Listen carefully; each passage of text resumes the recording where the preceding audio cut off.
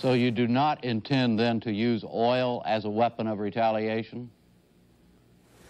It is another matter. Oil is our, and it is a weapon in our hands. We have the full right to use it when it is necessary. But it's not necessary now, in your opinion.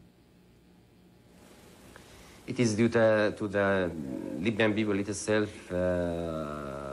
through the basic popular congresses.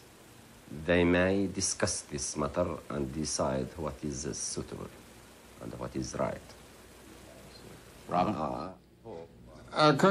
Colonel Qaddafi, there are some 2,000 Americans living in Libya. Can you assure their safety and freedom, or should they now leave your country?